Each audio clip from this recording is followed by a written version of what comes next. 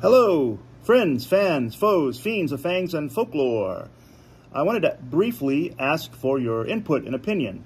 I've been told a couple of times that I come across as too highbrow and intellectual for a horror video podcast, that I should cut out the wine review, that it bores people, and that I should maybe ham it up a little bit. I don't know, maybe be a vampire or something like this, blah, a character kind of thing, kind of like Elvira or Svengoolie, that kind of thing.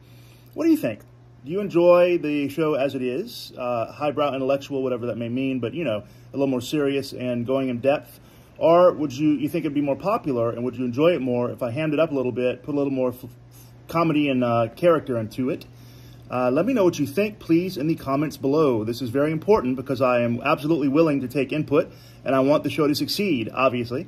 And I want to one day be able to monetize it. So I want more watchers, but I also want to keep it a quality show, and I want it to be about horror. I still want it to go in depth no matter what. So let me know what you think, please, in the comments below. Just be kind.